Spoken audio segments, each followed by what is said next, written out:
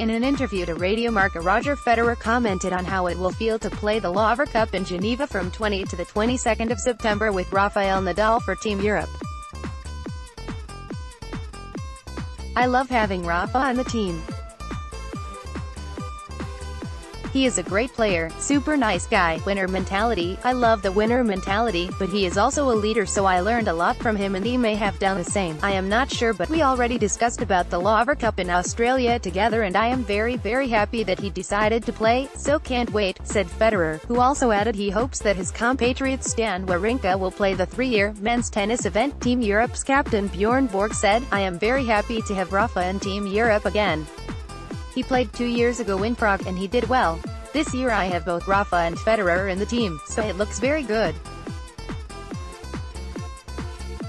Of course, I want to have the best team. They have a good relation. Even if they are super competitive, they are good friends, respect each other, and to see Rafa and Federer playing doubles in Prague was fun and you could see that. To have them on the team helps a lot because they respect everybody and they had to help the team to get a team spirit and that's very important," Borg added. "The two players I spoke to first were Roger and Rafa. They immediately wanted to play. To come to Geneva in September is going to be a huge thing, so we're all looking forward to it.